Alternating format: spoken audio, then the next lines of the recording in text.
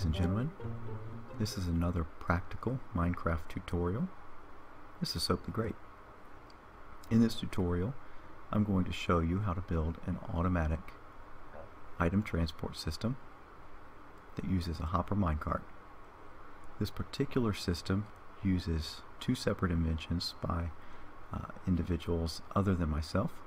The automatic filling station comes from JL2579's industrial furnace array, and the automatic emptying station comes from ImpulseSV. I will put a link to both individuals in the description below. Let's take a look at how this works.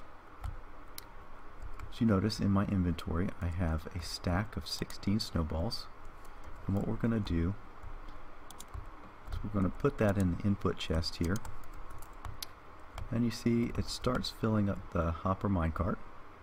And let's take a look at how many got in there. 10. Okay, and then we're going to send it on its way.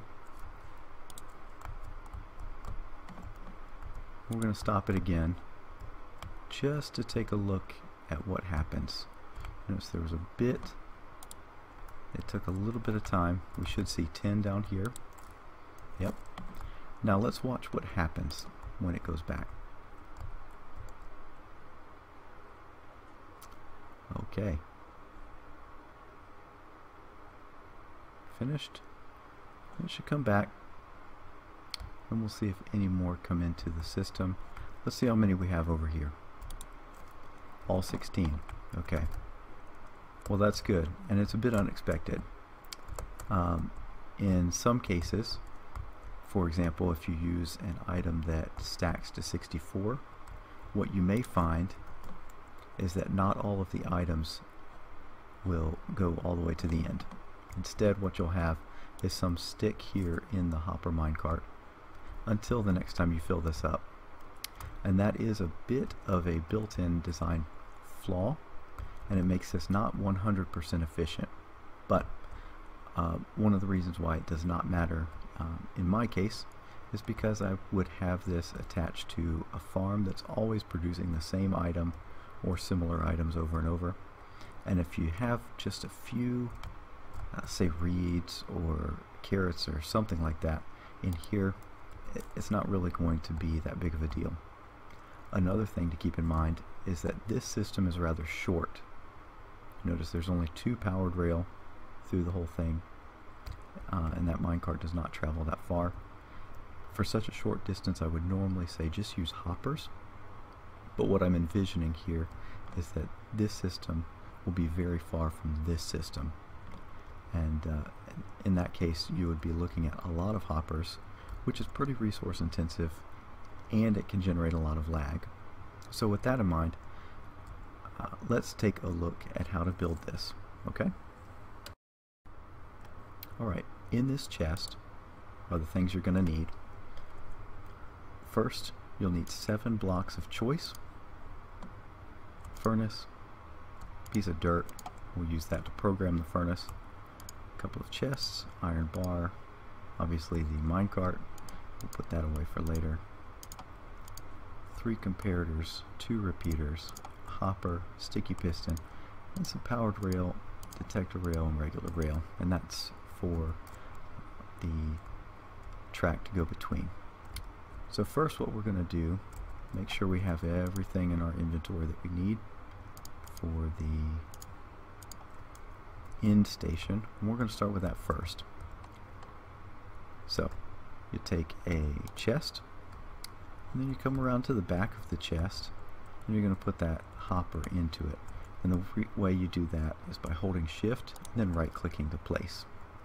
On top of the hopper, I've already got it in my hotbar, I'm going to place a piece of powered rail, and the way you do that is the same way you did with the hopper on the chest. Hold shift and then right click, and we're going to carry the line of rail. We're done with the powered rail for now.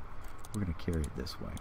Okay, now on the opposite side of the rail, you're going to take a repeater, a comparator, and point it out to one of those blocks of choice.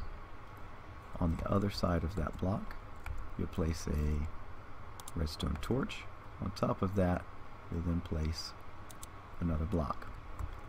On top of the first block, right here, you're going to place a repeater facing towards the rail and the hopper. And between the rail and this repeater, we're going to place another block. And that is the ending station. So what will happen is items will travel through this hopper. It will activate this comparator, which will then depower the redstone torch. And currently this redstone torch is powering this block, which is powering the repeater, which is powering this block, which is powering the powered rail here. Okay, so when there's an item flowing through the hopper, this will turn off, so all of this line will turn off, and that will keep the minecart there. Now let's move on to the automatic filling station. Alright, so I've carried the line from the automatic ending station over, and you didn't need to see that, so I just did that off camera. So next up, what we're going to need is we can get rid of the hopper and bring in the detector rail. So we'll put detector rail there, power rail here, we'll put one of those blocks of choice, and then another powered rail, and then we can get rid of that one. Okay, and I'm just going to put another block on top. Okay, so that's our rail configuration. We'll put a chest here, and the hopper minecart will go under that. Okay, out from the detector rail, we'll put a comparator, and we'll right click on it to put it in subtract mode. Facing out to this side, we're going to place another comparator. Scratch that. Let's place it into this comparator. Okay, so we want the output of this comparator going into the side input of this comparator. And then we take a furnace, and this is the tricky part. So what we're going to do is we're going to place one item in here, and so that sends a signal of strength 1 through this comparator into this comparator. So what we're going to be doing is measuring the output from here, and I'll explain that a little bit more once we get the thing all finished. Out of the subtraction mode, we don't need that anymore. Out of the subtraction mode comparator, we're going to place a redstone repeater, and I think it's on 2 tick delay. We will find out real shortly. And then you place a block of choice, and then on top of that you're going to put a redstone torch. Now against the redstone torch and facing you right here, facing towards the rail, you place a sticky piston, and it should extend. And then what we're going to do is build up a little bit of a tower here, right there. You can get rid of that block or leave it, whatever your preference is. And we'll place the iron bar there. And technically we're done. So let's place the hopper minecart and just take a look. Okay, so that is now in. What we want to do is place some items, and that may not all fill up. Okay, that goes on its way, and it's going to drop off all of the items until it's done.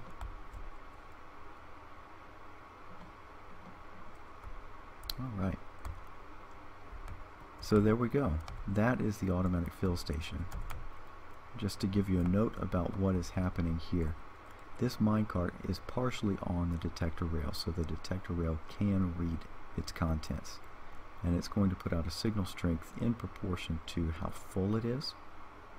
And the wiki for Minecraft has a lot more information about how that's calculated, and I will put a link in the description. It's on the article for the comparator, so I'll put that link in the description along with the links to the 2 tutorials for ImpulseSV and JL2579.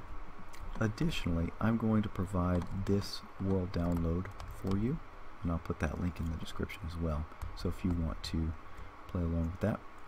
All of the ingredients that you'll need will be in this chest, and that should be all done. Alright, thank you for watching. If you enjoyed this, feel free to put a like on it. If you really enjoyed and want to see more, subscribe. As always, I invite your questions, comments, suggestions, and I do thank you for watching. I will talk to you next time. Bye-bye.